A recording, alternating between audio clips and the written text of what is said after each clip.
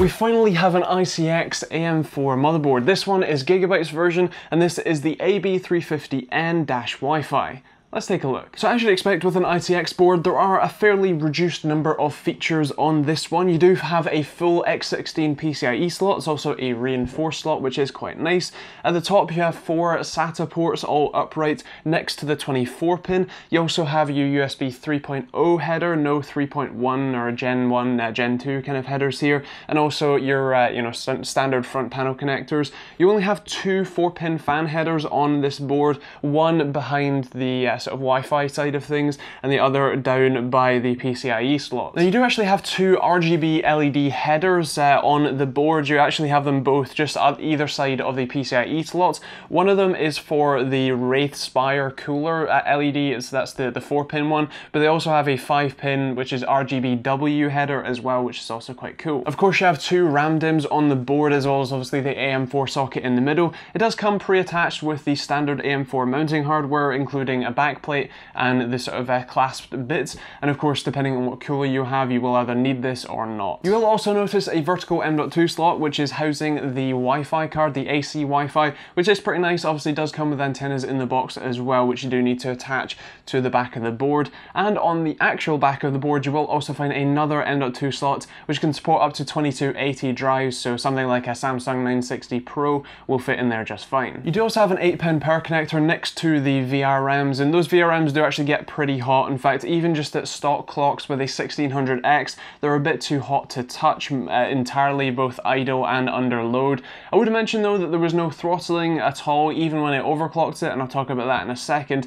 So I am pretty impressed with the board. I just recommend that you get as much airflow to those VRMs as you can. Taking a look at the back of the board for the rear I/O, you'll find a PS2 combo port, 2 USB 2 ports, as well as the 2 Wi-Fi antenna connections. You also find DisplayPort and HDMI, 2 USB 3.1 Gen 2 ports, and 4 USB 3.1 Gen 1 ports. You'll also find Gigabit Ethernet and a rather nice 7.1 audio setup, so that is also pretty awesome. Just to mention on the audio system, this is actually powered by a Realtek ALC 1220 codec. This tiny little chip here is what you'll find on most motherboards, but of course they don't have space to put the big packaging on top that's normally labeled Supreme Effects or whatever else, so it is quite cool to see that. I would make a note that right next to that ALC chip is the clear CMOS jumper, so if you are overclocking or doing anything with the BIOS that requires you to reset all of your settings, the jumper is the second one in right next to the front panel header for the audio. That's kind of the tour of the board. Let's take a look at the software. Now the BIOS itself is fairly standard to what Gigabyte normally does.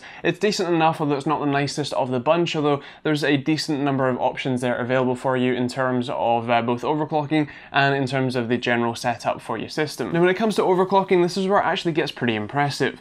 I'm using a Ryzen 5 1600X for my testing here, and 16 gigs of 3000 megahertz RAM, and I was actually pretty impressed that I could clock the 1600X to 3.9 gigahertz at, I think it was in the end, a stable voltage of 1.375 volts with the 3000 or 2933 RAM setup as well. So that was actually pretty impressive. I was very happy with that result, and overall this is actually a pretty decent board. Now I did mention that the VRMs do get very hot, especially considering the actual size of the heatsink there, although the reported temperature wasn't more than 60 to 70 degrees, so nothing too dangerous. So what's the verdict on the board then? Well, I'm really happy to see a nice overclockable M.2 supported full-length PCIe slot version of an AM4 motherboard in an ITX form factor. This is fantastic. The actual board itself does a really good job. I would recommend getting as much airflow onto it as you can, but of course this is a small form factor board meant for small form factor systems,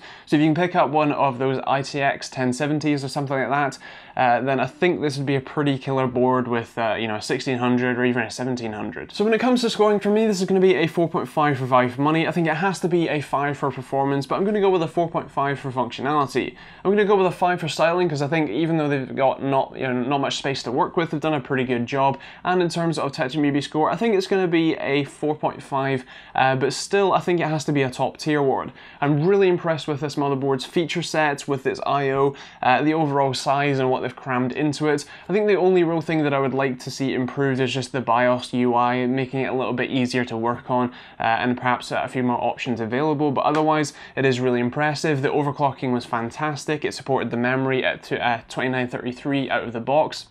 I would mention that unless you're going to try and update the BIOS through the Windows utility, which is the only way I could do it, there was a bit of an issue with that, which I'd like to see fixed in a future BIOS as well, but otherwise, again, a really fantastic motherboard and well worth your money. So if you want to know any more about the board and check out the price when and where you watch this, take a look at the links in the description down below. I've also left a general Amazon and Overclockers UK affiliate link down there, so if you could use those, that would be fantastic. It genuinely does help me out when I'm making these videos and I'm able to pay the rent, so if you do that would be fantastic. I've also got a few other supporting links and a Bitcoin wallet address if you fancy it, and of course you can feel free to check out some of the other videos over here as well. There's a subscribe button over here too, as well as obviously down below, and if you have any questions about the board, let me know in the comments too. Other than that, I hope you enjoyed the video and found it useful and informative, and also we'll see you all in the next video.